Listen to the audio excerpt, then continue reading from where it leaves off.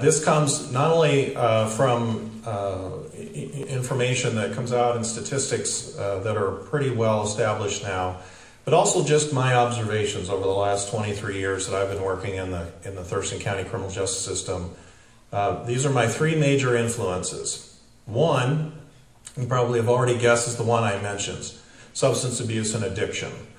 There's really no good way to measure exactly what the impact of that is on the criminal justice system, because while we see a lot of cases where drugs are directly involved, possession of drugs or dealing drugs, that kind of thing, which accounts for, by the way, about a third of our felony caseload in our felony division.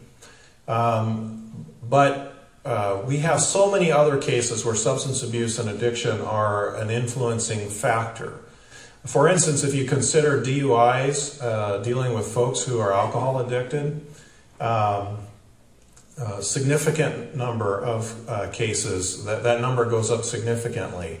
If you look at cases where drug addiction is the motive for an economic crime like a shoplifting or a theft, something like that, the number goes up even more. So it's really very difficult to determine exactly what the influence is.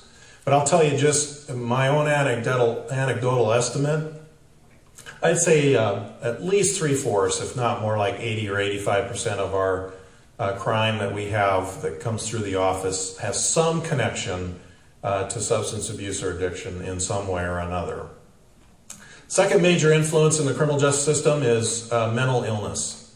And we have a significant issue with cases that come into the criminal justice system, which really, in the grand scheme of things, shouldn't be in the criminal justice system. But there's no other place at that point for those folks to be.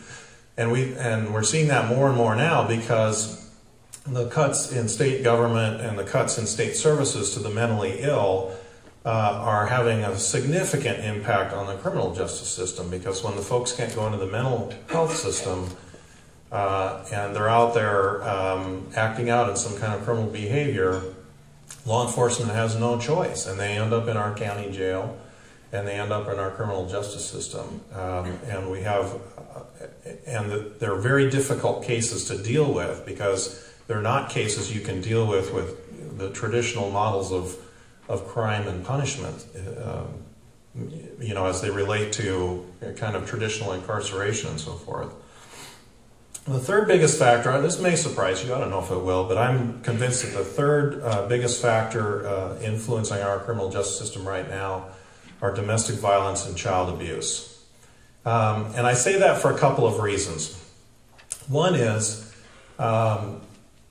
in this county, if we look back, I think it's 3 years now, actually 2007, in this county we had an unusual year in the respect that we had 8 homicides in this county. Now that's an unusually high number of homicides for this county as it is. All 8 of those were domestic violence homicides. 2 of them were murder-suicides, where the perpetrator killed his or her spouse or partner and then killed himself. We recently had a homicide in the city of Lacey, unfortunately. But up until that occurrence, every murder in the city of Lacey since 2001 had been a domestic violence murder. So there's 10 years that city went where it had no other motivated murder other than domestic violence. I just returned from Washington, D.C. last week, where I attended the convention for the National Association of Drug Court Professionals. Really a great conference, but what I found out there was that some of the new information now and the new research is really starting to reveal the impact of child abuse as it relates to later criminal behavior in life. And not just criminal behavior, but also addiction and substance abuse. There's been a study going on for a number of years called the ACEs study. I don't know, has anybody ever heard of the ACEs study? It's an acronym, ACE. It's the Adverse Childhood Experiences Study. And what they did is they created a checklist of 9 adverse childhood experience factors. And they began surveying thousands and thousands of people to look at how many of these adverse childhood experiences they'd had in their life, and then looking later in the outcomes of those. What happened to this person as they proceeded through their lifetime.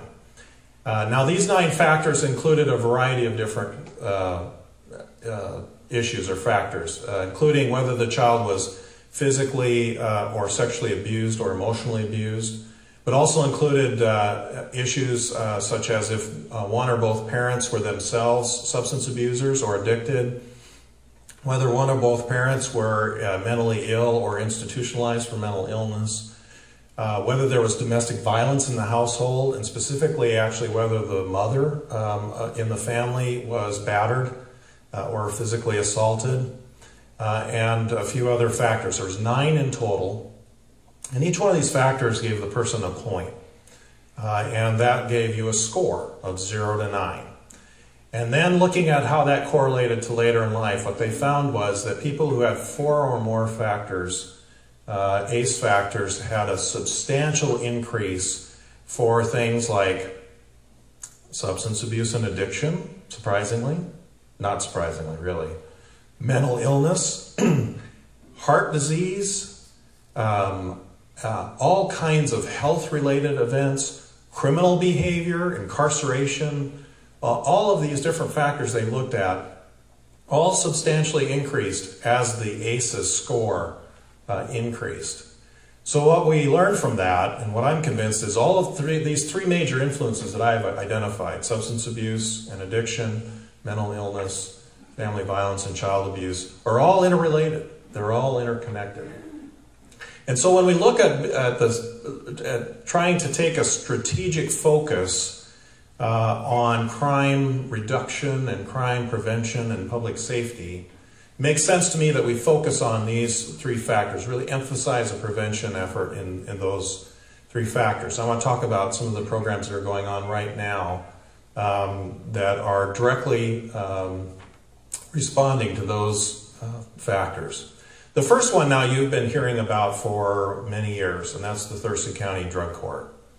And how many of, everybody I'm sure has heard of the drug court. Has anybody ever visited the drug court? Yeah, there's a few hands in here. I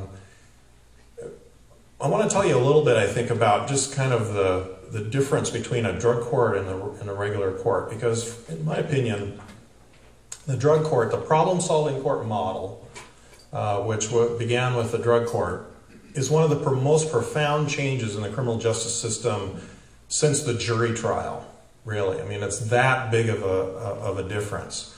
The drug court movement, if you will, actually started in Florida, Dade County, Florida, I think, when Janet Reno was the prosecutor there before she became the Attorney General.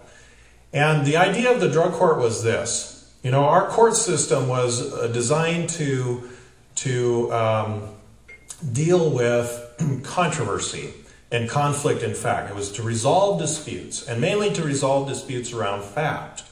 So one party would have one version of facts, one party would have another version of facts, each would have evidence that supported their version, and they'd go head-to-head in an adversarial system where each presented their evidence, they tested the evidence of the other side, and from that adversarial system, theoretically, the truth would come out, or at least a jury would make determinations about what actually happened, what the facts of the case are. So that's the traditional justice system and the traditional criminal justice system. The state as the prosecution, the defendant acting as the defense, and that adversarial system.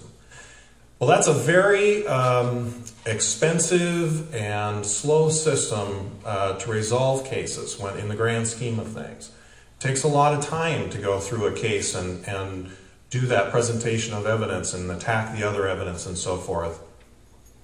And so many of our cases come in where there's really not a dispute about the facts. In drug cases, we're particularly an example of that. Because the routine drug case would be somebody would get stopped for a traffic violation, There'd be a warrant out for their arrest or something. They'd get arrested, they'd get searched, there'd be drugs on their person or in their car or something like that. Facts really not in dispute.